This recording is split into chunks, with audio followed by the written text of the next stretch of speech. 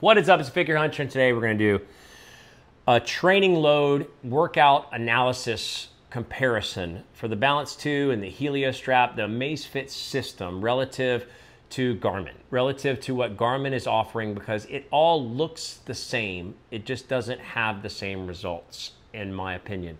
So we're going to compare side by side a few workouts from the Amazfit system, whether it's the Helio strap and the Balance 2, because they've both been tracking, auto tracking on the, before I send out my final review, the training load as another feature. Now, if you are curious about these devices, I've got a bunch of little subset reviews of different pieces of their offering. Heart rate accuracy, the biocharge or the wellness and recovery, the biocharge itself on the Helio strap, the wellness and recovery on the Balance 2. All links in the description below. So watch the subset reviews. This is the final subset I'm going to do before doing the final review. So we're just going to look at a few workouts side by side with Garmin, because a lot of the features look the same, but to me, it gives an indication of how I feel about the training load analysis, or the training analysis workout to workout, and what value I get there. Second to that, it gives me sort of a feel for how I feel about the training load tracking across the board and how I feel about it there. So with that, let's look at side by side a few workouts, as well as the training load analysis, or the training analysis from each device, and then talk about it at the end. Okay, so we see the two. We have the Zepp system and then the Garmin system. So we're just going to take a few workouts over the last little bit of time and just sort of compare what I see or what I feel between the two workouts. And we'll go into other. So we'll take the workout from today. It was lifting in the first portion, and then some intense intervals in the second portion. So it looks great. Now this device was connected to a chest strap, so it's the exact replica of the heart rate. And then you go into the training effect for one versus the other. So the aerobic training effect here was very similar on the Garmin relative to the training effect on the Zepp, on the Balance 2. But the anaerobic was just really high relative to what I felt like it was. It did have some anabolic work, aerobic work, but 4-minute intervals, I feel like the Garmin is correct, and the anaerobic training effect is over evaluated here on the Zepp system. So then we go here. Now I can only tell you, because it's not listed here within the Garmin system, what the training load, or I'm sorry, not what the training load was, but the recovery time was. But here we can see that the recovery time, I'm going to different places because it's sort of scattered across the Zepp system. The recovery time is 34 hours. It was like 23 hours on the Garmin. So the recovery time looks just to be too long. And a lot of times I'm finding a high training load relative to the Garmin's like 120 training load on the Balance 2, or the Amazfit system's like 200. And so I'm getting this really high training load over a course of a period of time. We'll look at that a little bit more specifically in just a little bit. So now we're going to go into a workout for the 22nd, which was another sort of lifting and then cardiovascular work. So same heart rate graph. This is the same on both devices, both connected to a chest strap. And you see the training effect here from the Garmin and the training effect from the Balance 2, or the Amazfit system.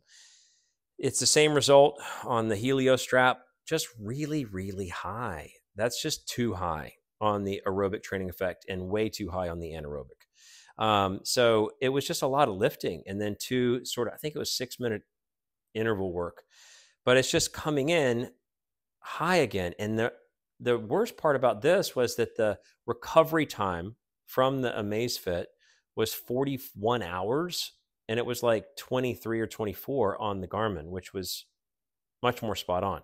So, and the training load itself was higher. So then we're going to go to July 21st, and July 21st here. So it's a cardio workout, July 21st.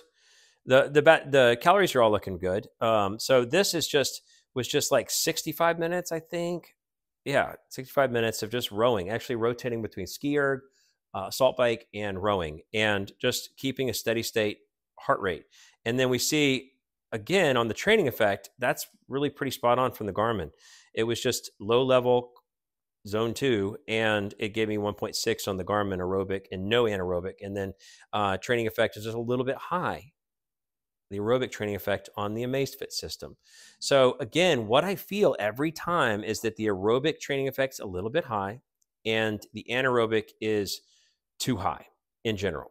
So now we're going to go to the training status, which would be a similar way of evaluating load when it compares to the load that you would see with the Amazfit system. So we got to go workouts. It's just a few different things buried around. And we're going to look at two different things because Amazfit will have training load, which will show this over time. And it's just not quite as useful, but you can see that it is still showing I'm 479, which is optimal versus 817. So it's like twice that. So again, that's how I'm finding it. It's giving me scores that are twice that. Now, in relative terms, you can see that it looks very similar on those last 7 days because this is just a 7-day graph. It looks similar to how it is tracking. So it's okay. It just feels like it's over evaluating every workout to workout. And then the second thing that Amazfit offers, so the training load, I just feel like I don't look at that number. It's the one that's on the watch. I don't really track it to see what my training load looks like because it doesn't have a graph on the watch, it just has a number. And that number seems arbitrary in the universe of numbers. It just is like there. Maybe over time, if this is the only device I had, it would get better. And then the other thing that Amazfit does well is this. And so that's, to summarize before I go into this last piece, that's how it looks when it comes training load versus training load. I feel like you have a lot of value when it comes to the Garmin training load tracking versus the actual training load itself on the Amazfit system. It doesn't have as much value or doesn't offer as much felt benefit. And then the recovery time always seems too high. So we're going to turn this guy off. So now just looking at the last piece is the exertion piece. So in the exertion aspects of this, you can see fatigue level, which is your 7-day workout load, versus your fitness level, which is your like 38 or 28-day load. And then you see below that your training status. So if you're negative, that means you're pushing your fitness higher. You're working harder. You're getting your body to a fitter state. I actually think this is great. This is actually worthwhile stuff. But where is it? Let's take a look. Let's go back to the beginning. So if we go back to the overview here. Now, on the workout tab, you have your training load recovery time, but it's not there. On the workout tab, you have your history of workouts, but it's not there. You go to the exertion tab, and then you look over today's activities, and you look over today's suggestions, and then you'll see the exertion statistics, what other systems call the training stress score, training stress evaluation. And it's worthwhile. It's just buried off and aside. I think this should be front and center. I feel like this, of all the training load, and generally I feel like the training load output of the Amazfit system is not worthwhile. So this, you can go into this guy and you can see him over a course of time where your fitness is being called higher, the blue line versus the red line. This is of value. It's just buried into a further away state. And you can see balanced, optimal, and there's other states above this. You can see balanced and optimal. There's other states if I was to push it high or go hard. And you can track across time. I don't know why it doesn't bring in, or it's not bringing in the numbers for each of those fatigue levels or fitness levels, because the numbers are there. It's just not showing here. I just think this is way too buried into the back tab on the bottom for it to offer value. But that's how I feel. Workout to workout, over evaluation, in my opinion, of the aerobic training effect, slight over evaluation of the aerobic, definite over evaluation of anaerobic, load scores too high, but maybe that's a relative to one another, the recovery time too high, and then the training load not of value.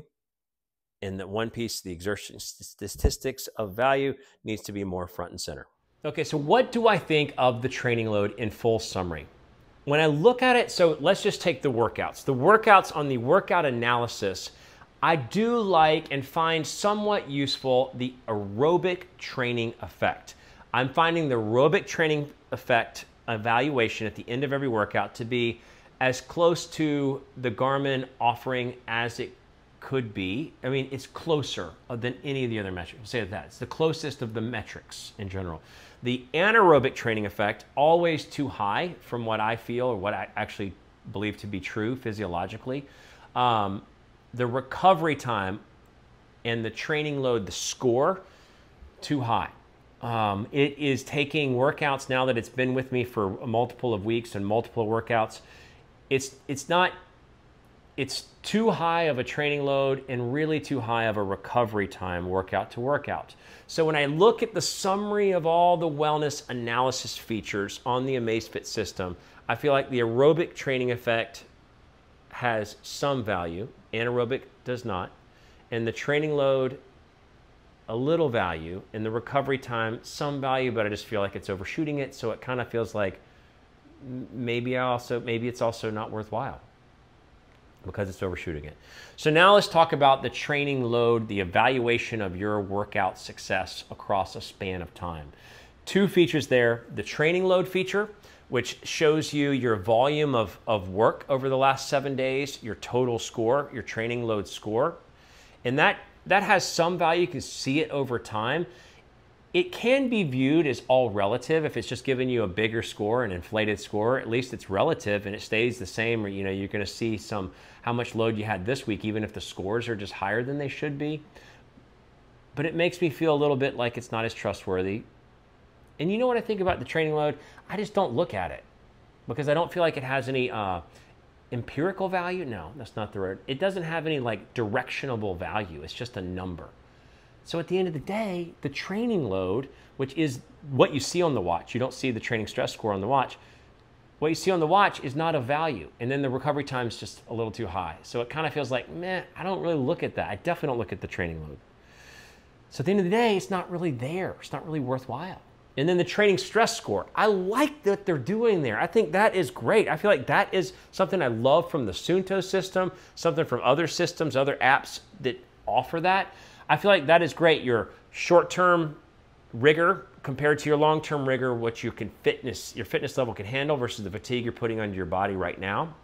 I feel like it's worthwhile. They're just not pulling it together.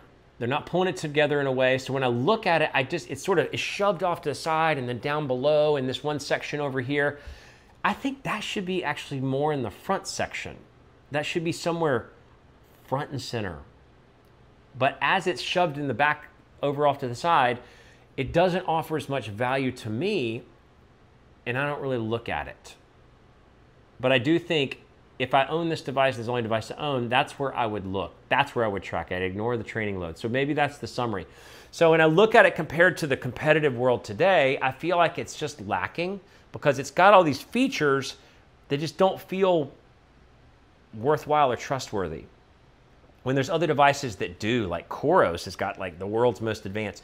Suunto watches will have the training stress score and a more feature element, and they have all this coaching that goes with your training for that week. A whole coaching tab. Polar does the same thing, but Polar's a little more one-dimensional, but it still gives you a simple chart to follow at the primary forefront of your training. And this just sort of buries the good stuff away, and anything else is just sort of doesn't feel trustworthy. So that's my final review for the training load, like the workout analysis, what I feel about the workout analysis, as well as what I feel about the recommendations of looking at your workout life across a span of time. They're still falling short. They fell short more considerably in the past when I reviewed them. They're still falling short. Still just got a lot of room just to add. It's better, but it just leaves me for like, just not quite there. So the training load aspects, workout to workout, as well as the across the span of time, is just not fully there. And that's my final review for the training load aspects for the Amazfit family of devices. It's the Figure Hunter. Thanks so much for watching.